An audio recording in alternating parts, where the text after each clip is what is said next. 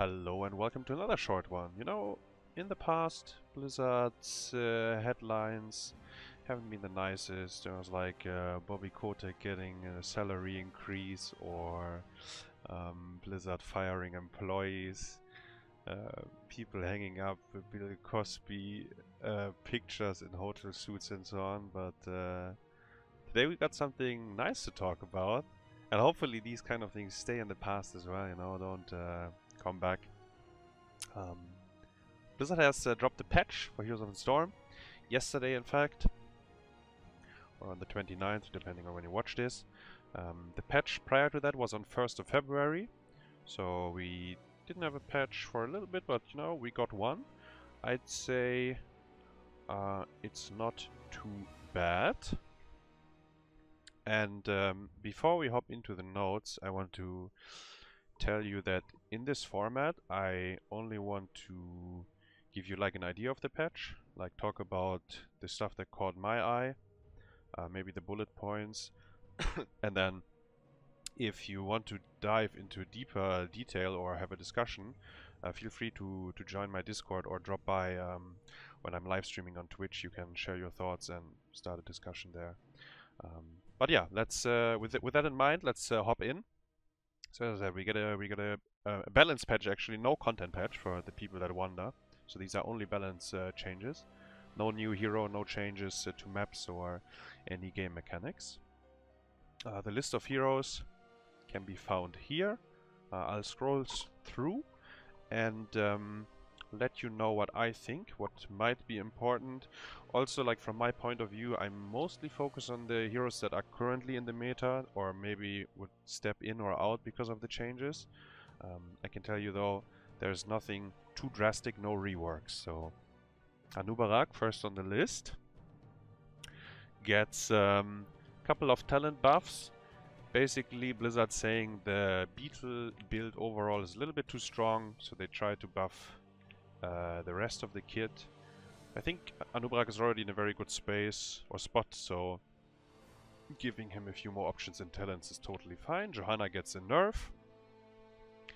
The one that stands out to me, not only the level 1 damage reduce on her E, but the level 20 Falling Sword gets changed a little bit.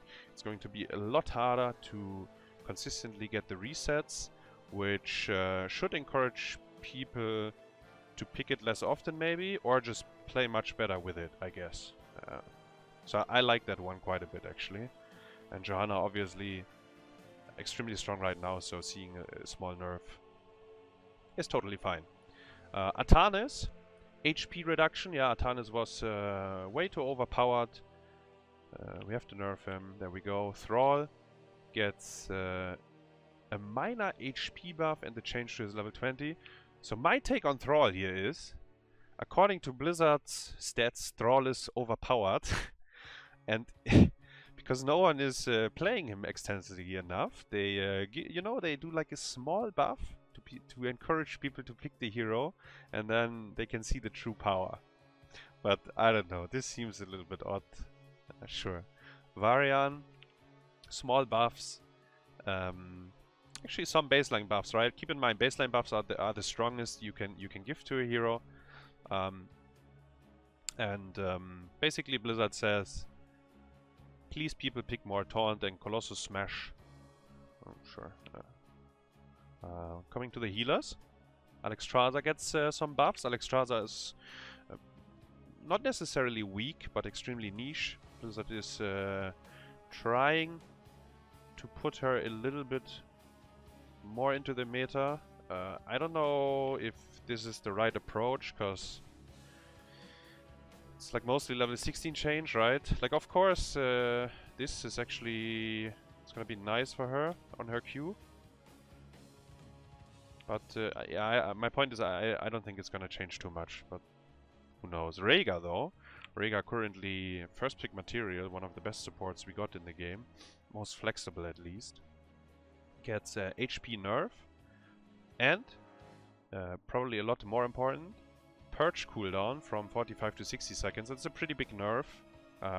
Keep in mind, Purge can be used aggressively and defensively. You can cleanse your teammate or 80% slow, I think. the opponent. So yeah, that's a pretty big nerf. They also nerfed the talent, the totem build a little bit. Level 1, 7, and 16 get nerfed, which is, I mean, kind of still the most potent build, but I think this is the second time in a row they try to address that, so maybe we will see some changes. I don't know if Rhaegar maintains as high as he is right now in the priority, but yeah, definitely deserves some nerfs. White Mane gets some buffs. Sadly, I never see White Mane, and I have not enough understanding of White Mane either, in terms of like support knowledge, to tell you if this is gonna change anything. I can say though that she gets like the mana cost reduction is really good for her. This one, the armor reduction reduced, is really good for her, and I think on level 7, this is the cleanse, I believe, is also a very strong change for her, but we will see. Same for Alexstrasza, right? I don't know if we'll see more of her. Coming to the melee assassins, Alarak gets a buff. In fact, he gets a very interesting buff to his E build. And back in my days, you know, when HEC was a thing, when we saw some Alarak, it was almost always E build. And it was a nightmare to play against. And actually they buffed the E-build, so I'm a bit worried. I have some nightmares from back in the day. We'll see. Range Assassins, Cassia. Auto attack build gets buffed a bit. Charge strikes, martial law, procs on blinds, which, if you look at the way Cassia's talents work, absolutely makes sense that she can proc it on blinds. Sure. Chromie. I know a lot of you are playing ARAMs, and reading this sounds really good to me. Slowing Sands in ARAM, because the map is so small, it sounds kind of toxic, so I think it's not bad that it has been removed, but let me know what you think about it. Maybe it's not necessary. Gul'dan, and this is interesting. I didn't expect any Gul'dan changes, but they do quite a bit in terms of talents. Basically, they buff everything a little bit. They make the talents that... I mean, people are pretty all over the place with Gul'dan talents, right? But my point is, if you go for the suck build, this has been buffed quite significantly recently over the course of time, and now they buff other talents as well. So what comes to mind here is Consume Soul, at least for me, up to 3 charges, less cooldown, so you can eat 3 minions now. Also on level 13, straight up buff to all defensive talents, be it Spell Armor, be it Dark Bagon, the HP increase, or the Health Stone, has a reduced cooldown. And on 16, also straight up buffs to his Q and his E. The E is already very, very strong. They make it a bit stronger, and the Q scales from 10% to 12 per hit, which is also pretty significant, I have to say, because Q is very low cooldown. You hit the front line all the time, kind of, with it. So,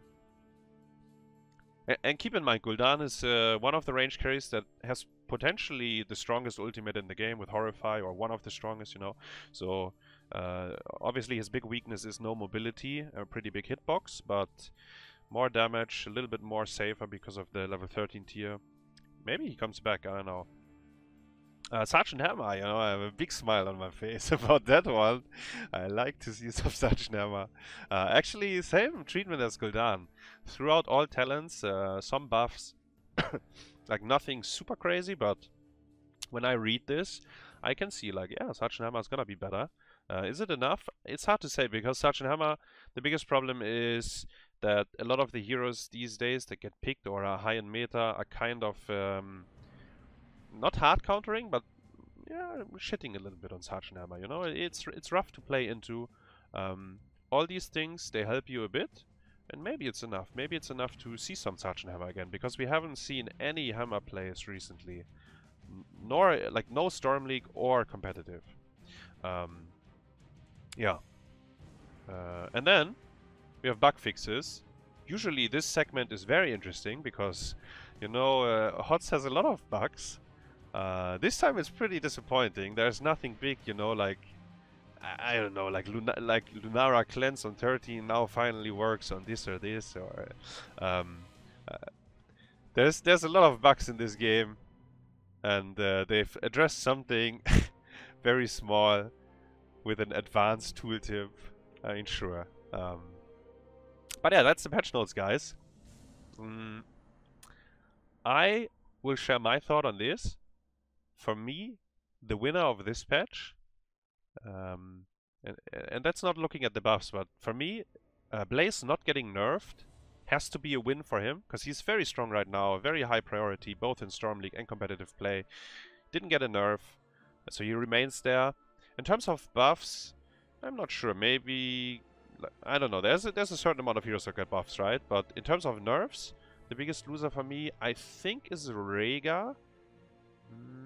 And Johanna, I mean, both of them, right? Because given how high prio they are in Storm League, or in generally in the game right now, nerfing these two will have an impact on the meta. Maybe they remain on the top though, who knows? But I think Rhaegar got hit a bit harder than Johanna, in my opinion. I would like to know though, guys, what do you think? What do you think about this patch? Is it too little? Is it too much? Did it take too long? And who are your winners and losers of this one? Thanks for watching once again, and see you next time.